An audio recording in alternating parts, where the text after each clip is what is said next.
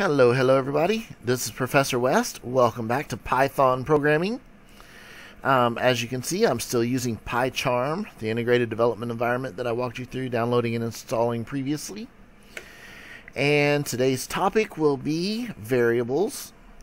And specifically, we're going to ask the user to input several variables. We're going to add them together and we're going to output it. So let's keep it simple. The first thing you need to know about a variable is it's simply a placeholder. So remember when you were in school and you would say like x times 2 equals 10, and then you would use math to figure out that x equals 5? Well, x was a variable. You know, in the next problem it might say x plus 2 equals 7.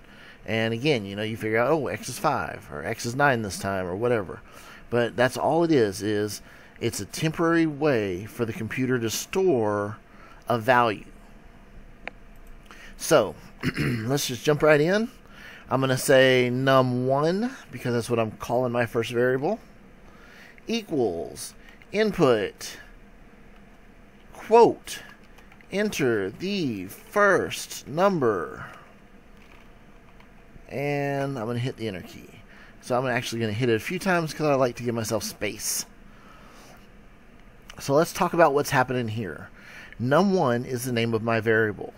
At this point, it does not have a type assigned to it. So a type means that it could be a number, it could be a character, it could be a whole number, it could be a decimal number, it could be any kind. We don't know yet. Python is really good about letting you use it and then figure out what it's supposed to be later. So next I have an input statement that will pop up the word, please enter the first number. Or actually, I don't see please. It just says enter the first number. Whatever you type will be assigned to num1. So if I run this program right now, that's all it would do. So what I want to do is I actually want to have more. I want 5. So num2 equals input, open parentheses, enter the second number, and it's trying to help you up there a little bit, but I didn't need it to. So now I'll have the same thing happen.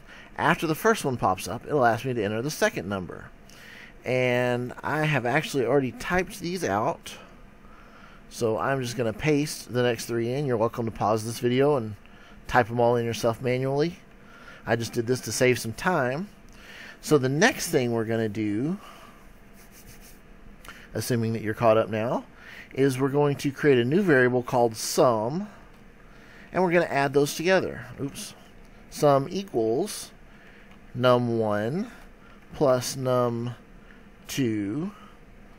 plus num3 plus num4 plus num5. And then I'm going to have another statement that says print sum. So what's going to happen here is, let's say I entered, you know, some different numbers for each one. It's going to come here, it's going to add them all together, and let's say the total is 23. Well, it would then assign 23 back to sum. So sum would now have the value of 23. Then when I tell it to print the sum, it would actually print the number. At least that's what we're wanting to happen. That's not exactly what's going to happen. I'm going to run this program and show you why.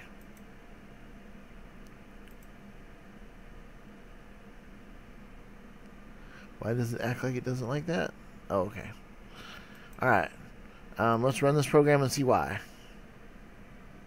Yes, I want to add 5 numbers. I want to run add 5 numbers. Okay, enter the first number. Now, in PyCharm, the focus was up here. So if I just type, it's actually going to type up there, which I don't want.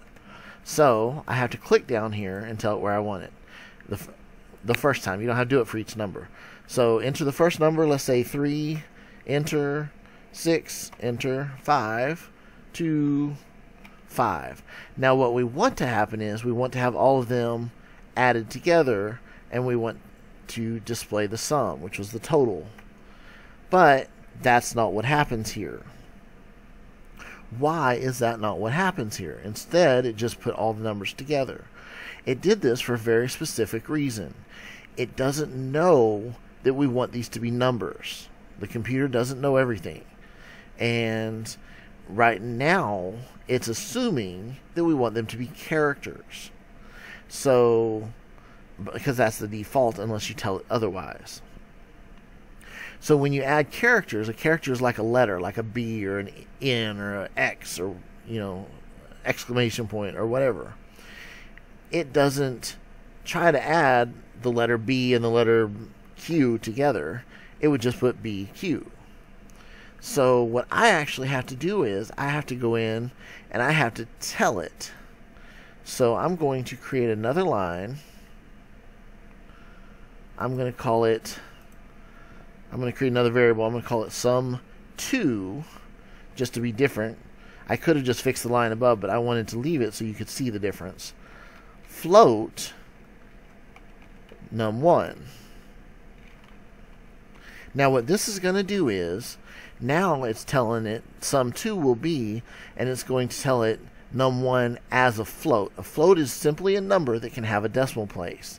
So like 4.2 would be a float. 5.8, 100.9, 1,000.85726. Those are all floats. So I actually have this line typed out because I don't want to have to keep retyping everything. So you're welcome again to pause the program, or to pause the video until you get caught up. And now I'm going to output, I want to output sum2 because that's what I'm dealing with here. Now you'll be able to see the difference because I left both of these on here. So let's run it again. I'm going to tell it to run the add5 number because that's what I named my program, was add5 number, by the way. That's why it's asking that. So enter the first number. Let's do it again. 3, 6, 5, 2, and 4. And now this time, notice that on this one here where I left it alone, it still came up and did it as a string. It thought the letter 3 was a string, and the letter 6 was a string, and the letter 5 was a string or character. And then on this one where I told it that each one is a float, that's a number, it actually added them together and come up with 20 for my output. So you might ask yourself, why on earth would the computer not understand that if I enter a number, I want it to be treated like a number? Well, that's a very good question. Let me give you an example here. What if I were to say, let's say num10 equals, and let's say this is, I asked you to enter a social security number. So let's just say 555-32-6666. If this is a string, then the computer is going to leave it exactly like it is, which is, it would be a string of characters. I kept saying character earlier, but a character is for one item, and a string is several characters in a row.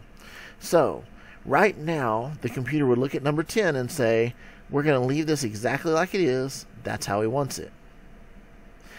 Otherwise, if I tried to treat this as a number, it would subtract 32 from 555.